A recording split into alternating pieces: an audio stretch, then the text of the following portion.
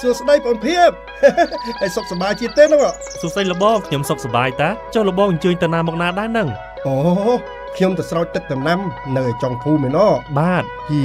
ដំណាំខ្ញុំដូចជាមិនសូវលូតលាស់ល្អសោះហើយបានផលតិចតួចទៀតអូអញ្ចឹងលបងមានវិធីអ្វីដើម្បីដោះស្រាយសម្រាប់ដំណាំបងខ្ញុំស្រោចទឹកផងជ្រោយដីដាក់ជីផងនៅតែមិនសូវបានផល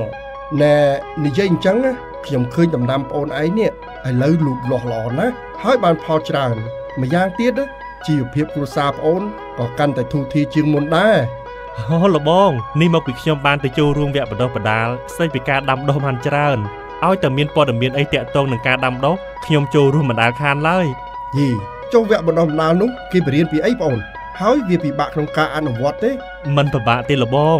ឥឡូវនេះណាមានបច្ចេកទេសថ្មីក្នុងការគ្រប់គ្រងដំណាំពិសេសដោយប្រើភ្នាក់ងារជីវសាស្ត្រហើយថែមទាំងមានបច្ចេកទេសទំនើបទៀតផងលបងដឹងទេភ្នាក់ងារជីវសាស្ត្រនេះណាជាភ្នាក់ងារធម្មជាតិវាមិនប៉ះពាល់ដល់សុខភាពយើងទាំងអ្នកដាំនិងអ្នកហូបពិសេសវាជួយកាត់បន្ថយការចំណាយក្នុងការប្រើប្រាស់ថ្នាំកសិកម្មពីមួយរដូវទៅមួយរដូវថែមទៀតផងអូរាល់ថ្ងៃណាលបងបើសិនជាយើងខ្វះបច្ចេកទេសក្នុងការដាំដុះខ្វះបច្ចេកទេសគ្រប់គ្រងដំណាំឲ្យបានល្អនោះពិតជាមិនសូវទទួលបានផលនិងប្រាក់ចំណេញប្រមាណទេព្រោះมันបានបង្ការបញ្ហាប្រឈមឲ្យបានត្រឹមត្រូវអូអញ្ចឹងលោកប្អូនអាចបញ្យល់ឲ្យខ្ញុំបានដឹងផងបានទេមិនអីទេលបងចាំខ្ញុំបញ្យល់ឲ្យលបងយល់ច្បាស់ពីដំណាក់កាលនីមួយៗបាទអរគុណណាស់ដំណាក់កាលទី1ការរៀបចំដីនិងពូជ1អង្ករ Nature បាក់តេរី NPK 200ក្រាមបូក Perfect 1ផ្សិត Trichoderma 200ក្រាមបូកស្លឹកមាស1បាក់តេរី Pseudomonas 200ក្រាមជាមួយទឹក50លីត្ររួចស្រោចលើជីកំប៉ុស្តច្របល់ចូលគ្នារក្សាសំណើម 50% អូចាំទេ2យកជីកំប៉ុស្តធ្វើរួចមកលាយជាមួយនឹងដីឆៅ3ប្រឡាក់គ្រាប់ពូជដោយសម្ដិលទុករួចដាក់ដាំក្នុងថាសបាទដំណាក់កាលទី2ការពារភ្នាក់ងារបង្កជំងឺពីបរិយាកាសជុំវិញលាយអង្ករ Nature Bacteria NPK 100ក្រាមបូក Perfect 1ផ្សិត Trichoderma 100ក្រាមបូកស្លឹកមាស1បាក់តេរី Pseudomonas 100ក្រាមជាមួយទឹក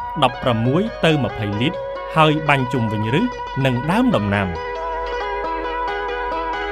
ដំណាក់កាលទី3ដាំនៅលើដីវាលក្នុងចម្ការ1ការការពារភ្នាក់ងារជំងឺកើតពីដីយកជីកំប៉ុស្តដែលបានធ្វើហើយមកដាក់បាតរណ្ដៅរួចដាំកូនដំណាំក្នុងរណ្ដៅហើយស្រោចទឹកតាមរណ្ដៅនីមួយៗឬដោយប្រើប្រព័ន្ធដំណក់ទឹក2ដាំបាន7ទៅ10ថ្ងៃប្រើអង្ករ Nature 100ក្រាមបូក Perfect 100ក្រាមបូកស្លឹកមាស100ក្រាមជាមួយទឹក16ទៅ20លីត្រស្រោចតាមគុម្ពឬដោយប្រើដំណក់ទឹកចំណាំការការពារជំងឺផ្សេងៗលើដំណាំអាចប្រើភ្នាក់ងារជីវសាស្ត្របាញ់លើដំណាំឬដាក់តាមប្រព័ន្ធដំណក់ទឹករៀងរាល់1ខែម្ដងសម្រាប់ដំណាំអាយុកាលវែងដំណាក់កាលទី4ការគ្រប់គ្រងសត្វល្អិត1ដង្កូវយល់ទងដង្កូវហ្វូងលើស្លឹកខាត់ណាបាញ់ថ្នាំកម្ចាត់សត្វល្អិតជីវសាស្ត្រ Bacillus ឬហៅថាស្ដេចនាគ7 2រុយសទ្រីបនិងពពួកសត្វចិញ្ចក់ផ្សេងៗដែលបង្កឲ្យមានបញ្ហារួញស្លឹកបាញ់ថ្នាំសម្លាប់សត្វល្អិតជីវសាស្ត្រ Verticillium ឬហៅថាទីទុយ3ទាគូលើស្លឹកស្ពៃនិងដង្កូវទាគូស៊ីឬស្ពៃឬពពួកសត្វកាត់ស្លឹកបាញ់ថ្នាំសម្លាប់សត្វល្អិតជីវសាស្ត្រ Metahisium ឬហៅថាក្អែកស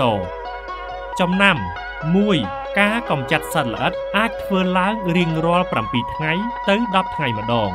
2ត្រូវដាក់ជីកំប៉ុស្តបំពន់ដំណាំឲ្យបានទៀងទាត់រៀងរាល់7ថ្ងៃទៅ10ថ្ងៃម្ដងផងដែរ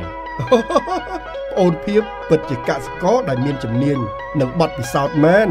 ហើយបងនឹងយកមេរៀនទាំងអស់នេះទៅអនុវត្តឲ្យបានខ្ជាប់ខ្ជួនមិនខានទេ